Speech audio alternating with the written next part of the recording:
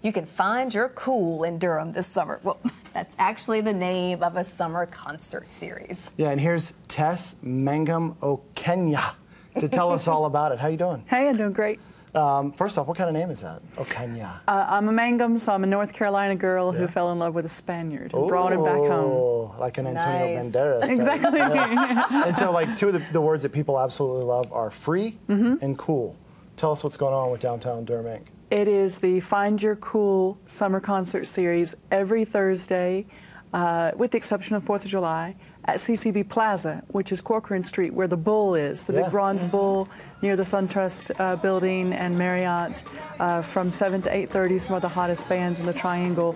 Bands you pay good money for, but you can see for free at CCB Plaza. What are some of the names we might recognize? The Beast.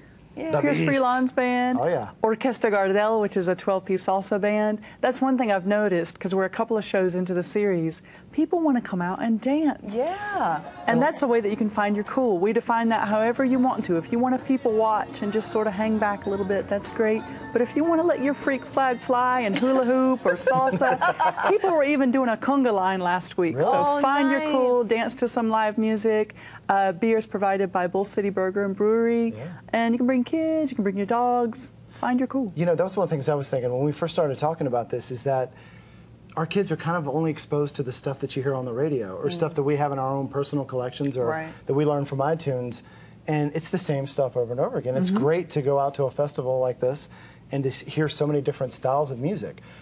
Tell everybody what kind of different styles there are. Well, it was really important to Downtown Durham, Inc. that the concert series reflect the diversity of Durham and of the Triangle. And we've got such a deep talent pool to choose from in terms of music in the community. I had no problem like this coming up with a little bit of soul, a little bit of salsa, a little bit of Americana, rockabilly, pop, a little bit of something for, African kora player who was just nominated for, actually won an Emerging Artist Award. So you really can't say, oh, I don't like that kind of music, because I've got a little bit of everything for everybody. What was the inspiration behind this? What spurred Downtown Durham to do this? Well, Downtown Durham, Inc. also wants people to explore the shops and bars and restaurants and retail opportunities down there. So you could just park, come a little bit early, walk around, get a drink somewhere, grab some supper, maybe bring a burger to the plaza. You know, you can maybe make a picnic for yourself. But there's new places opening up every week, literally cupcake shops and bars and restaurants.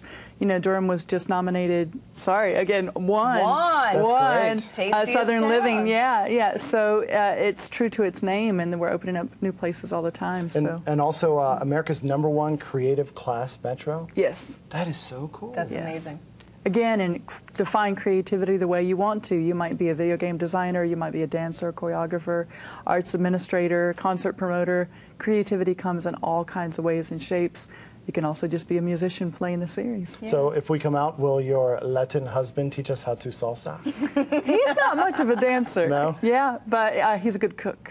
So that ties right back into Durham's reputation. Nice. And this is a great space. I was just there over the weekend for Bembe. Yeah. And it's a great space to actually, I mean, there's some grass, the kids can run around and play, or you can stand on the pavement and watch the band. So it's a really great large space to enjoy a concert, isn't it? Exactly. And our rain location is always the Pinhook.